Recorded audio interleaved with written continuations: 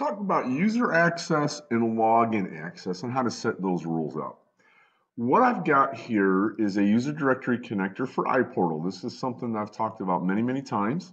You could find this out on Qlik branch if you just search for iPortal. It's a great way to kind of set up a mock system of users so that you can test security rules for things like this for user access. And so I've got this set up. Notice that I do not have this box checked, which means that when I sync that directory, I get all of the users and all of the properties about them for all users. Because I'm using this iPortal, it's just basically a little Excel sheet right now that has that information. So let's go ahead and see what happens then after it's synced. I've got users like this: Abacus, Bertha Babies, Candy, Striper. These are names that I've customized. The out-of-the-box version comes with more of a standard set. And what I can do then is I can have this screen that comes with the app that comes up. It shows the picture of the users and it shows them trying to access things.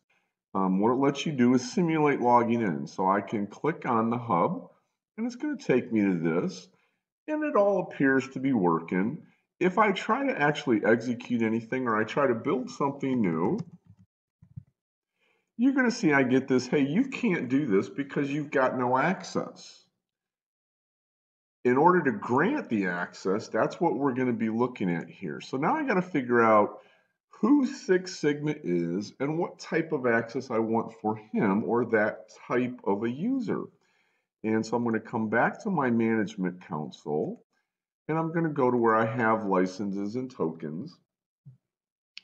I could do one of two things. I could add a person in here manually. I could manually now say, oh, I want Six Sigma to get there, but we want to set up something that's going to be a little bit more flexible. We don't want to have to grant access one user at a time after they call us and tell us, ooh, I'm not allowed to get in.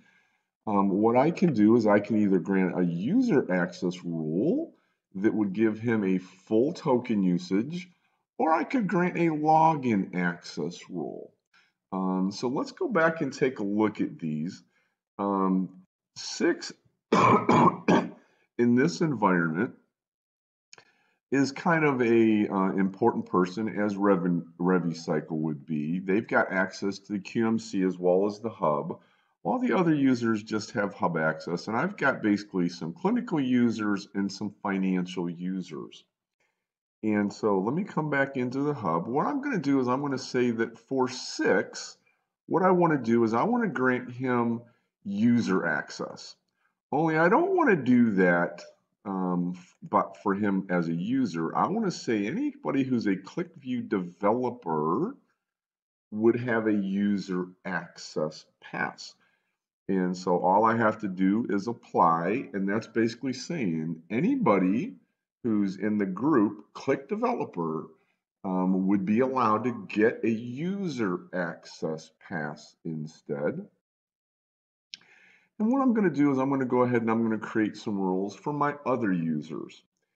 When I create a rule for this, like I want finance users to be able to get in, I can say, well, how many of my tokens that are available am I going to grant authorization to? In this case, I'm going to say, hey, I'm going to share 10 tokens for those that are in the finance department. And again, it's going to say, well, who is this rule for? Well, I'm going to pick group again. And this time I'm going to say those that are in the finance group get to share these 10 tokens as login access. And so I can create that, and I'm going to create another one for clinical. In this case, I know I'm going to have probably a lot more clinical users, so I'm going to share 50 of my tokens among those clinical users. And I'm going to pick the group clinical this time instead. And so let me apply that. And if I come back to these, I can see what these rules are. So I could go in, hey, there are none that have been used. And basically, I've got 500 login accesses to go because it's times 10. So this one had 10 times 10 is 100 to go. If I look at my usage summary, I'm not using any of these. You can see here these quarantine because this is where I've tried this in the past.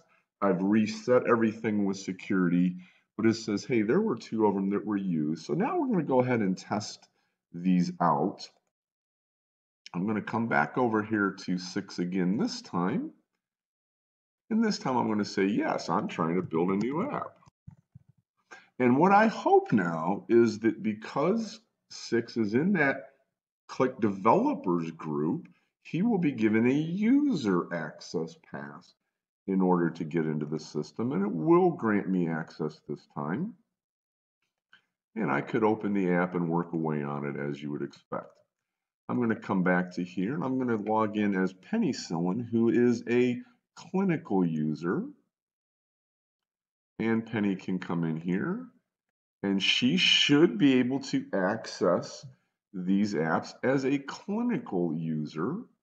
And if I come back out of here, I'm going to go ahead and log in as Abacus, who's our VP of accounting. And she can get into apps.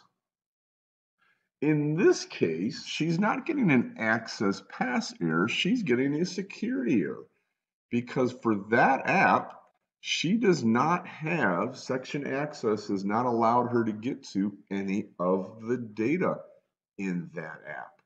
And so that is exactly what I would expect. She could get the app open. She does have an access pass that we'll see. She can't get there because of rule security within the application itself. If I go ahead and come back to here, let me refresh my screen. And what we see is we've got 2 login accesses now used, as well as a user access. If I look at my users, you'll see it is now granted the user access pass for 6. And if I look at the login access, you'll see that I've used a login pass out of my 500, and I've used one for the finance user. Let's go ahead and do a couple more just so that you can see how that works. I'm going to go ahead and log in as executive. I'm going to get into an application.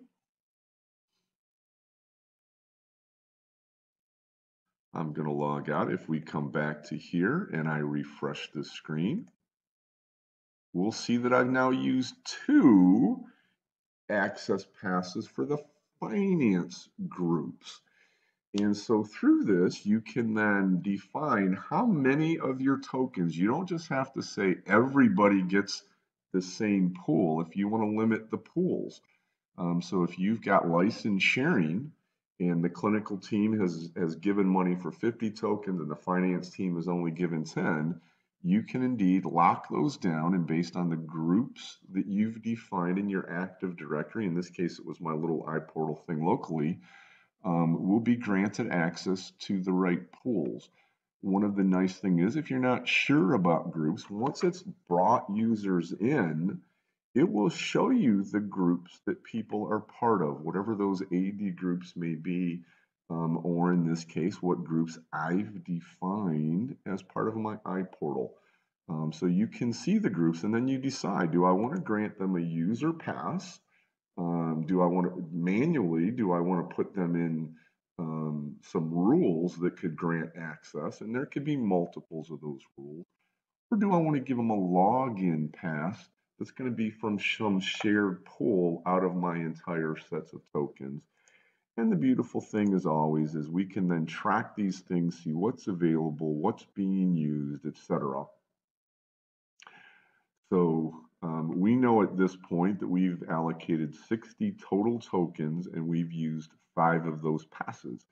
3 that we used and 2 that were quarantined because they had been used, and then I reset everything in order to make this video. Hope that's helpful to you.